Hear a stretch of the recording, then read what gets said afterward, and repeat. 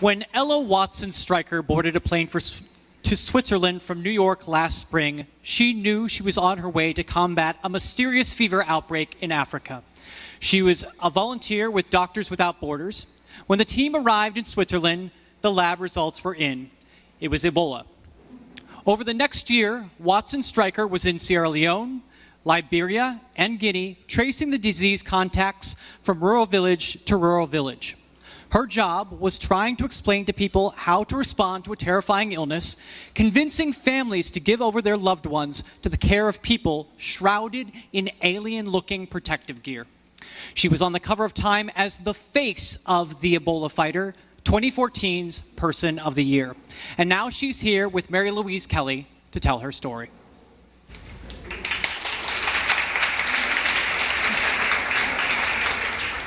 Hello again, everybody.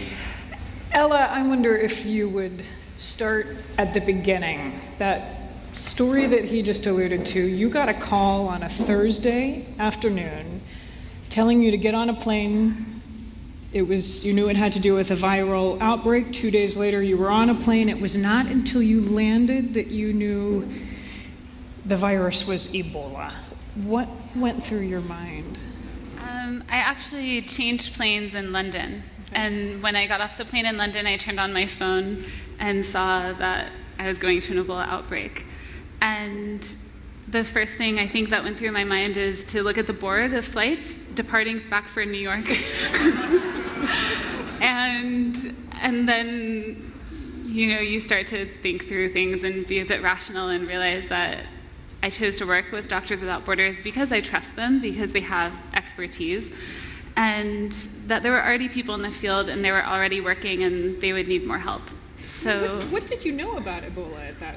I knew You're almost. not trained as a doctor. I'm not trained as a doctor. I have a background in public health. The extent to which I had studied Ebola in my public health class was an infectious disease class where the professor said, well, I've taught you everything about malaria and tuberculosis and HIV. If you're ever in the field and you hear about an Ebola outbreak, just run the other way. So my image of Ebola was sort of the movie image of people bleeding from every opening in their body. I thought the fatality rate was 100%. It is pretty close to that at times. But I knew very, very little about it. And this was your first mission overseas with Doctors Without Borders. Yes. It's a hell of a first assignment. It was a steep learning curve. I had worked before in West Africa and in Southeast Asia on a variety of different health programs, but it was the first time I worked with Doctors Without Borders, and it was the first time I worked in Ebola. I know it must be almost impossible to convey to an audience here in New York, sipping lattes on a beautiful spring day, what it was like, what you flew into, and then returned to over and over and over. But I want to ask you to try. And you've brought some pictures to help illustrate what you were seeing as you got there and the kind of things you were dealing with.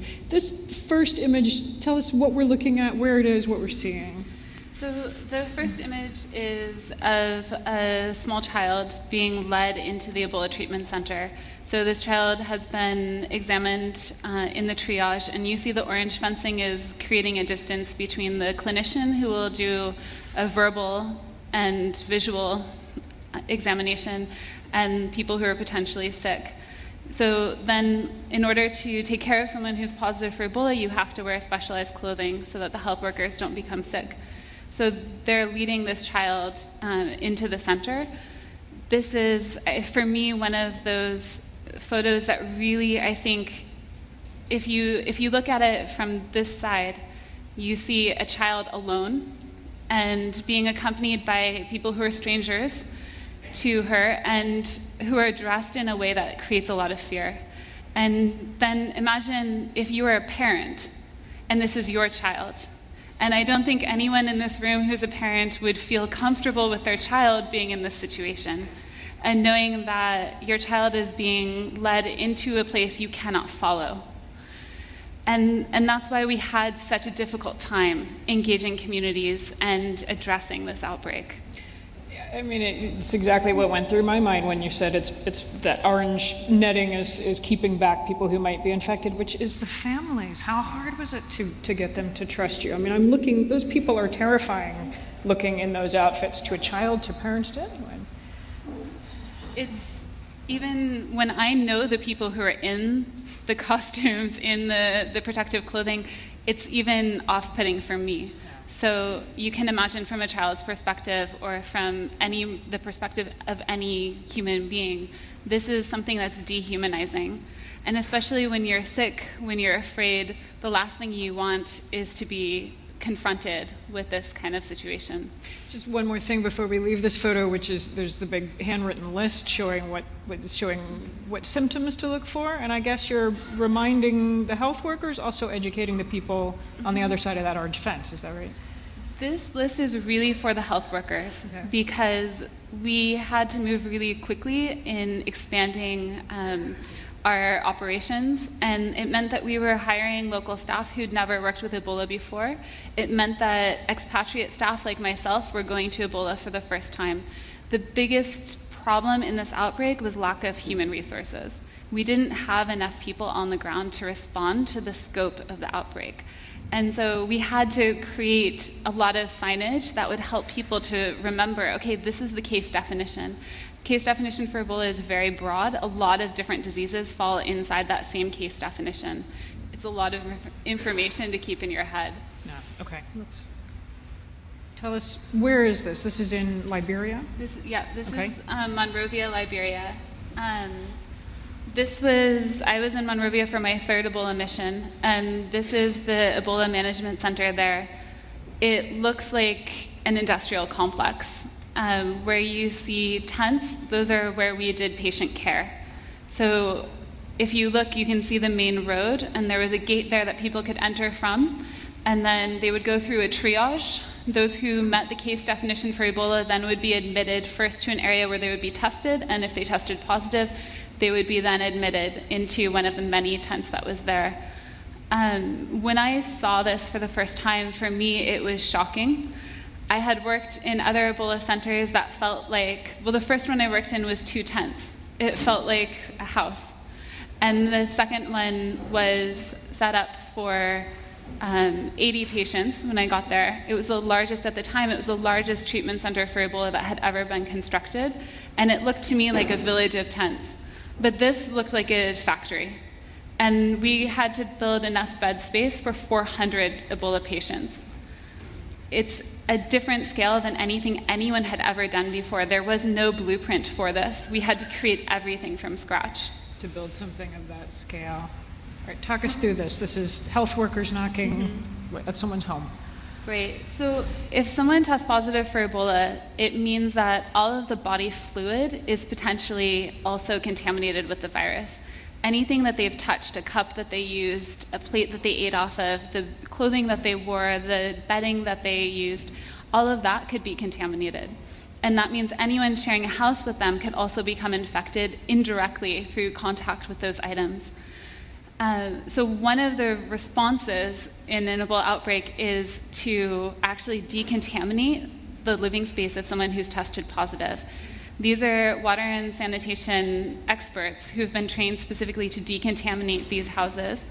And I think it speaks to how difficult it is for the community to be in a situation where this assembly of people shows up at your house. And so part of the work that I was doing in health promotion was to be able to go first to the village and make those human contacts, to build trust with people in advance, and then also to be there with the team that was doing their job, because their job is incredibly difficult and incredibly dangerous. This weather was usually around 100 degrees, and they're sealed into plastic, multiple layers of plastic. It's very, very hot. And they don't have a lot of time to stand around and explain things. So that was my job.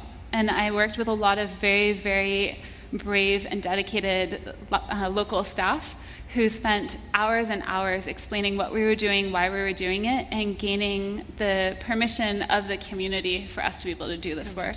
And we should note, you've brought one of these suits If anybody's interested in actually seeing it and feeling it and touching it, it's downstairs on the second floor next to the exchange stage. At It's the brand NSF new. It booth. has no Ebola on it. Thank you. Good. This is you. And tell us who you're talking to. So this is in Sierra Leone, and I'm talking to the paramount chief of a village called Daru. The paramount chief. The paramount chief.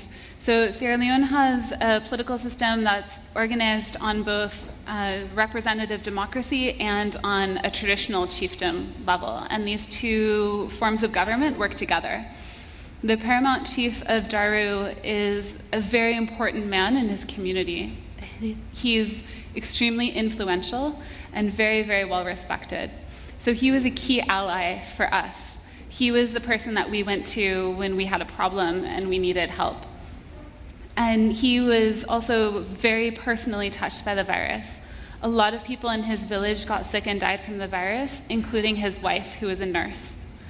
He lost a lot of family members and a lot of friends. And the health center in Daru actually lost multiple health staff, including nurses, midwives, the chief health officer, and lab workers, and the ambulance driver. So they were a community that knew that they knew what this virus could do, and they were very focused on making it stop. And so anytime that someone survived Ebola, for us, it was the best moment in the field. But sometimes going home was really difficult because people were afraid, and they didn't know if the person could infect them. They didn't know if they were still contaminated with the virus. And so we would meet with people like the paramount chief and explain, this person is no longer sick. Please welcome them back, and encourage them to shake the person's hand in front of the whole community, and to really welcome the person back. Because the fear was that they were carrying the virus home, and so that even the survivors were not being welcomed back home. You've written that some days it felt like you were fighting a forest fire with a spray bottle. And we all, as we followed the story from here in the US, have followed the accounts of how the international response was very late and inadequate. What was it like as you were watching it from the ground, watching the world react or not in the early months that you were there? It was really difficult. It was really difficult to be in a situation where we didn't have enough of anything. In the beginning, there weren't enough people, there weren't enough vehicles.